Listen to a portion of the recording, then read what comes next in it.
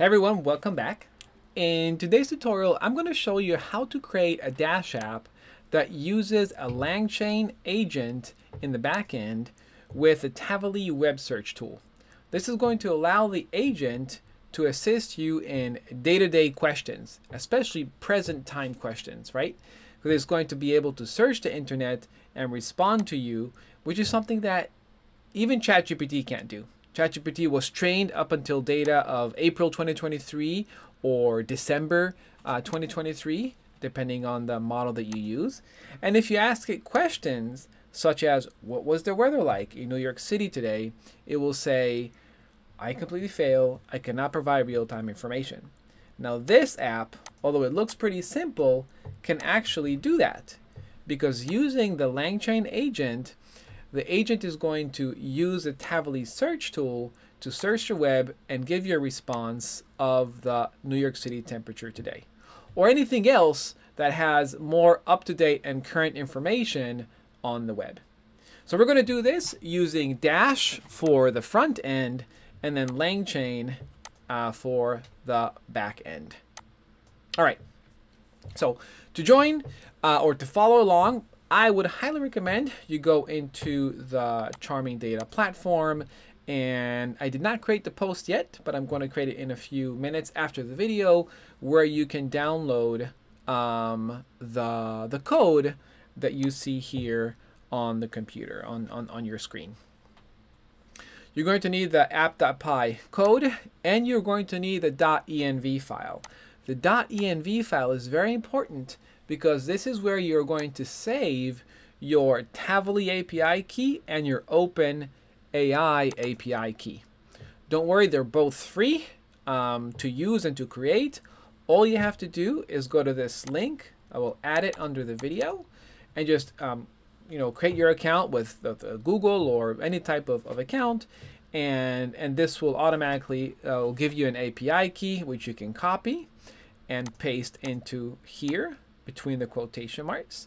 And same thing with OpenAI. Go to this link under the video, create your new secret key for free with a new account, with a new email. You have up to $5, which is plenty, and just put it right here in your API key, right? Make sure you spell this correctly with capital letters, and your env file should be right here next to your, in the same directory as your app.py file. Now you don't need the virtual environment. I do this just for myself. You can if you want, if you know what it is, but you will need the requirements.txt file to make things a lot easier for you. Instead of installing one by one in pip install dash, pip install langchain, pip install python.env, all you need to do is go to your terminal and do pip install read requirements.txt, and it will install everything that this app needs for you to run it. Once installed and you have your keys, you can just run your app by doing python app.py and open it in the browser, and you'll see that you have your app here and you can start interacting with it. So the first thing we're going to do is we're importing all the libraries that are necessary and modules that are necessary for this app. Then we're going to use these two modules, the find.env and the load.env. First, the find.env will find the .env file. Sometimes you have many files or in different directories. This will find where it is, the path, and then we'll use this path to load the keys that you already pasted in there. These keys is going to, I have it here on my computer, but I don't want to show you my keys. You'll have your keys on your computer as well, and it will automatically load the keys into this application, right? So we'll load it right here for the chat OpenAI. This takes a key, and with the other key of Tavily, it will load here, so you don't need to actually declare it. Now, we're going to create our agent. And to create our agent, the Langchain agent, we're going to use the create tool calling agent. This is a create tool calling agent that we import from Langchain agents. So in this tool calling agent, you can do control left clicked in PyCharm, and you'll see that it takes an LLM, it'll take tools, and it'll take prompts. So you have to define these three things. So the LLM we'll define here as our chat OpenAI. You can use any type of LLM that you want. In our case, we're using from Langchain OpenAI, the chat OpenAI LLM. Temperature 0, so it is completely deterministic, completely matter of fact, nothing creative or funny about it.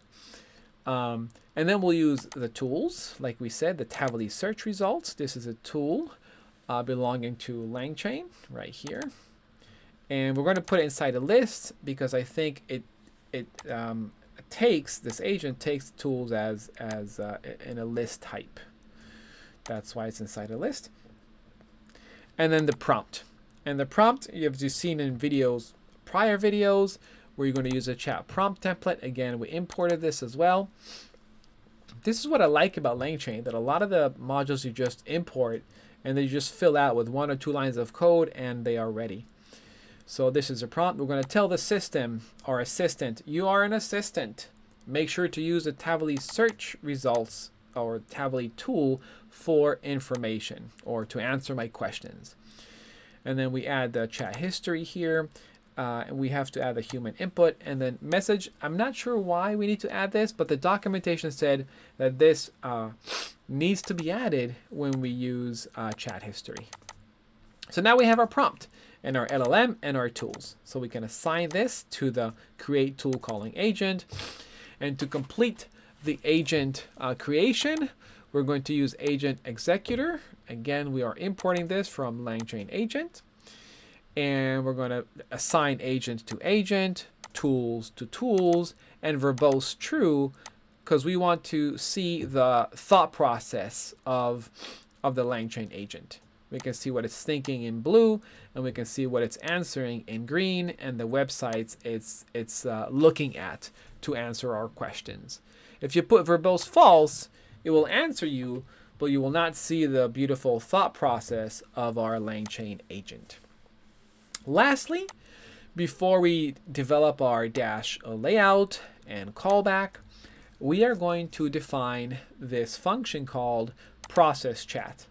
So this is where we take the inputs that we need, and then we're going to return a response, specifically the output of the response, because a response has several types of I guess keys, and the output is the text of that response.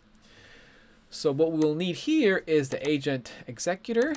We will need the user input, whatever the user asks, which we'll assign here, and we'll need the chat history because we want our chat to remember our questions. If I say, for example, my name is Adam,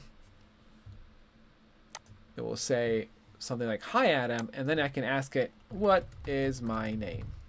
Your name is Adam, how can I help you further? Perfect. So you see, it remembers the conversation, which is not an easy thing to do with Dash and Langchain, but we do it with this chat history. And we're going to do it with the callback and the DCC store that I'm going to explain right after the layout. Okay. So let's look at the layout. We're going to go here, and we're going to look at the layout. We have our HTML H2, just as a header, smaller size header right here. That's what we see here. And then we're going to do the input of type text. It's not a number, it's not a password, it's text. You don't necessarily need to bounce. This is if you don't use a submit button, but I'm using a submit button, so this doesn't hurt. It's not necessary. A line break. And our button, submit, is the text, and this is the ID. And here the div is where we are going to display the answer, the response. And that this is a DCC store. This is invisible, but you see this data property, this empty list? This is going to be our chat history. This is where we're going to save our chat history. We'll see how this works out in the callback. Let's take a look right now. We're going to take one input and 2 states. If you don't know what the difference is, they're pretty much the same. States are 99% similar to input. The only difference is that they do not trigger the callback. Only the input will activate the callback function. So the input is the end clicks of the submit query, the button, right? So nclicks will be none or 0 at the beginning. And whenever we click the button, this will trigger the callback function. Once, twice, 3 times, as many times as we click the button. And it will also take the user input, which is the value of my input field. See, my input field is right here. And the value is whatever we ask it. Where is Paris? So it's going to take this, and this is going to be the user input. Where is Paris, right? Dynamically, obviously. And then the chat history. Initially, this is from the data property of the DCC store, so it's just an empty list because there is no chat history when you ask your first question. It's an empty list. So we're going to skip this part because there is no chat history. The length of the list is 0, and we're going to elicit the response. That is it, right? We're going to say activate or execute this function process chat. Remember, we needed to give it the agent, the user input, and the chat history. So we're going to give it our agent that we built all the way above, right here. And then we're going to give it our user input, which is whatever we ask it, like where is Paris? All right, let's ask it about Paris. And then we're going to give it the chat history, which initially is an empty list because there's no history. And then let's skip this for a second, all these 3 lines, and we'll jump to line 75. We're going to give it the response. We're going to return the response, right? This response right here, remember, what is returned is this text, the string the agent responding.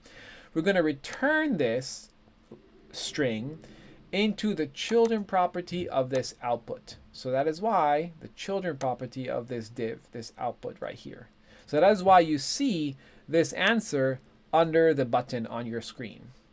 Button, invisible store, like a break line, and then you have the response. So let's look at it. Where is Paris? Submit. Please remember, I'm asking you the question. It's going to show you all these thought process, which is pretty cool because we put verbose true. Remember, verbose true. So now you get to see the thought process of the agent. What is it looking at? Is it looking at Wikipedia, Britannica, and extracting a lot of text, and then it's going to answer in green. You can look at it here, or because we return the answer to the children of the div, let's look at it here. Paris is a cosmopolitan capital of France, one of the largest agglomerations in Europe. Blah blah blah blah blah. All right, so we know that Paris is in France. Good. Now, the most powerful thing is how do we make sure that the agent remembers our questions? Now I want to ask it more questions. How many people live in that country, right? Or what is 1 + 1? 2. How much is that times 10? How much is that divided by 3? You can have a conversation, but you need memory. So you need that chat history. So this is where the chat history comes into play with the DCC store. Remember, we skipped these lines of code, so let's go back to them.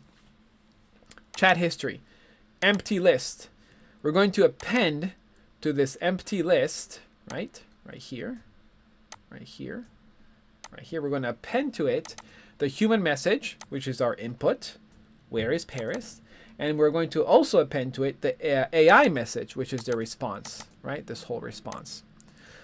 And then we're going to use the dumps module right here, dumps and loads from Langchain, to serialize this list. We have to convert this list, this object, to a JSON serializable object. All right. You cannot use a Python dumps. You cannot use the JSON dumps. You have to use Langchain dumps module for this. And we need to do this because we are going to return this history. We're going to save it in the browser. We're going to return it to the data property. You see, this is the second output. We're going to return it to the data property of our DCC store, right? So now instead of an empty list, we're going to have a list with a human message and our AI message in a JSON serializable format. That's the only way you can save information inside a DCC store. So now the the information, the chat history is saved on the browser. Whoever is using your app, somewhere in the browser, this information is saved. And you can save up to like 5 or some 8, 10 megabytes on depending on the browser. So we have it. And now we're going to ask it another question, right? We're going to use an input field. We're going to say where is pairs. And now let's test its memory and say how many people live in that country. Now, if it did not have any chat history or no memory, it would say, well, what country are you talking about? Like, why are you asking me about a country that you never mentioned? But because this app is successfully built, the country is going to be France because it has memory. So how do we see that? What we're doing now is look at the user input on line 64. This is grabbed from the value of the input. So now this string is the user input. How many people live in that country? And now because it's activating, we're going to hit submit. So we're going to activate the callback, trigger the callback function. And we're going to say if the length of the chart history is more than 0, then do something. And it is more than 0, remember, because we had this and this. So we have a it's more than 0. So now we're going to use the loads module to deserialize the chat history, to convert the JSON back to a Langchain class object, I think. Something that it can use here in its in the function right here. Right here. You need this chat history inside the agent executor to be an object again, right? The Langchain object. So let's see. It's going to return that. We're going to have our chat history in the right format. It's going to give us a response. And we're going to, again, append another question and another answer. So let's see. Submit. Let's hope he has a good memory. The population of France was approximately blah, blah, blah. And this is pretty cool because how could it remember that I talked about France unless it used the chat history? And we actually printed out the chat history here. Let's go up and let's see. Did a lot of thinking, Oh, here we go. Human message.